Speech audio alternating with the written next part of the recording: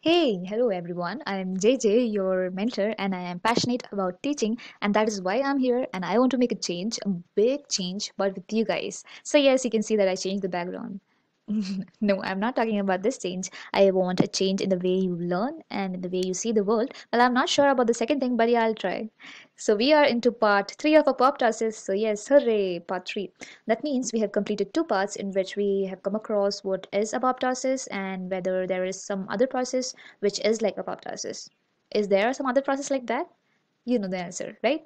And now the third portion is, do you know what are the different pathways of apoptosis? Well, do you? If you don't know, we will learn it today, right now. There are two different pathways, that is extrinsic pathway and intrinsic pathway. Extrinsic pathway, as the name suggests, is for external signals such as growth hormones. Okay, and intrinsic pathway is for internal signals such as when there's a DNA damage or you have a damaged organelle or when there's low amount of oxygen and nutrients. Okay, but these pathways are dependent on something else, that is caspase. They are caspase dependent. So we as humans are dependent upon a lot of things, such as we are dependent upon our parents, our teachers, our friends, colleagues, and like that. And because they make our life easy, right? So these caspases are also responsible for making these pathways easy. Okay, they help in the working of pathways which lead to apoptosis. So we should know what is caspase before we get into the major topic. Right, so caspases are protease. Protease means is an enzyme which cleaves or breaks down proteins.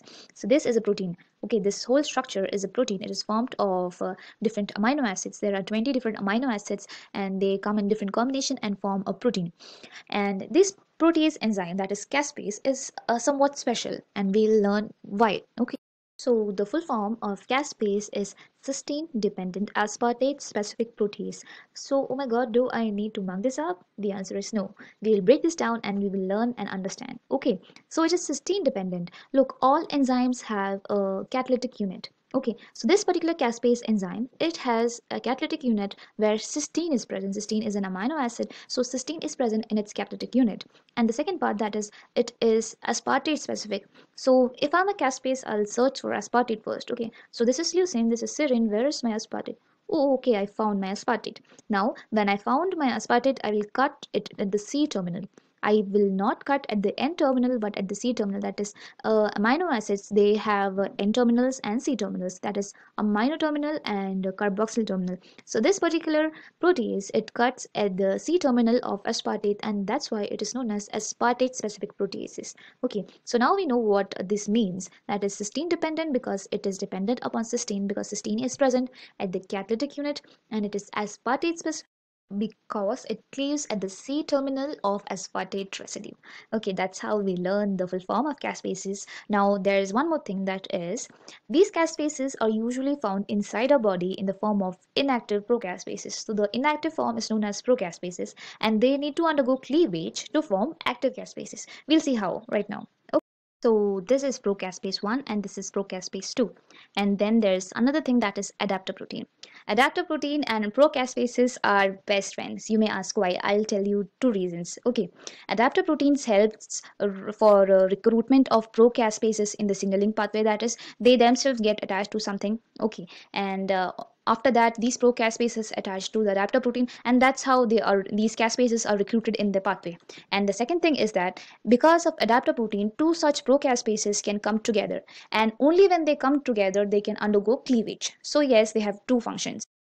For attaching to the adaptor protein, they need a domain that is known as prodomain. So the green portion you see is known as prodomain, with the help of which it attaches to the adaptor protein. Okay, and then this blue portion you see is a large subunit, and the small subunit is here in the yellow color. Okay, so now these two procaspases are in close proximity, so that's why they cleave at two different sites. There are two sites of cleavage, so they now undergo cleavage, and now you can see that prodomains are saying bye bye. They are free right now. They are happy. Yeah. So now we are left with large subunit and small subunit. Two such large subunit and small subunit come together and form a heterodimer. Dimer because there are two units. Okay. Similarly, caspase 2 also forms a heterodimer with its large subunit and small subunit. Sadly, they are still inactive. Okay. So for becoming active, they both need to come together.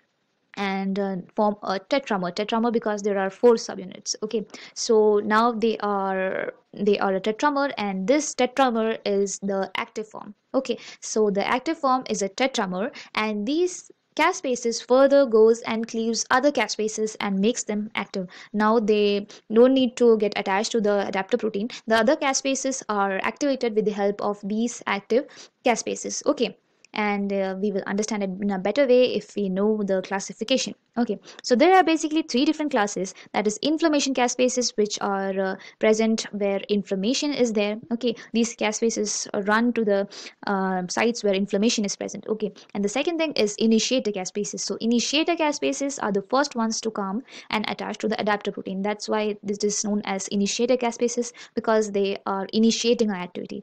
And these initiator caspases cleaves executioner caspases. Okay, so imagine them to be friends.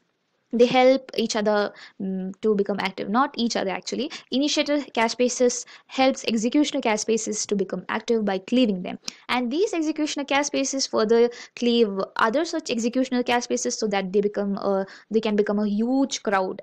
This helps in their functioning. Okay, so these executioner caspases, they cleave other executioner caspases and also certain target proteins. These target proteins are the ones which maintain the structure of the cell. So if these target proteins are cleaved, will the cell be able to maintain its structure? The answer is no, and that's how apoptosis occurs. Okay, so it's important to know the numbers, and that is which number belongs to which team or which class. Okay, so I have put it in a staircase manner so that it would be easy for you to learn. So let's begin.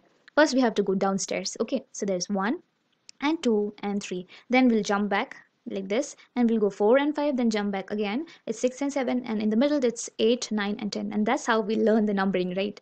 It's a very easy process. Yeah. So 1, 2 and 3, jump. 4 and 5, then jump back. 6 and 7, and in the middle is 8, 9 and 10. Yay, we have learned that. So now, as we have learned that, we should stop, breathe, and revise. So revise, go and revise what you have learned right now, because revision is necessary. Trust me. Oh, I use the word trust me a lot, so forgive me, but yeah, trust me. And then we will see the target proteins which on which caspases acts. Okay, so these are the target proteins. There are many actually, but there are three number which are main. So first is nuclear lamin proteins. Nuclear lamin proteins are responsible for the formation of nuclear lamina, which is a layer which is present beneath the nuclear membrane. Okay, so this is a nuclear membrane. Beneath the nuclear membrane, it's a nuclear lamina layer present. So if these proteins are cleaved, nuclear lamina won't be formed, and hence the structure of the nucleus won't be maintained. Yeah, and now the second proteins are those which hold the endonucleases. Endonucleases are enzymes which are responsible for the cleavage of DNA or fragmentation of DNA. So in usual case, we don't want a DNA to get fragmented, or it's deadly, right? So these proteins holds these endonucleases and say, you guys, you should stop there. You should not cleave our DNA. We have to live more. Okay, but during apoptosis, our cell doesn't want to live. It get killed. Okay, so these proteins are cleaved, so endonucleases are now free, and as they are free, they go and do DNA fragmentation, and that's how it works. Okay, and the third protein is cytoskeleton proteins. Cytoskeletal proteins are those proteins which provides the structure to the cell. So if these cytoskeleton proteins are cleaved, there won't be a proper structure. That is, the structure of the cell will be lost, and that's how apoptosis occurs, right? So yes, that's all about it.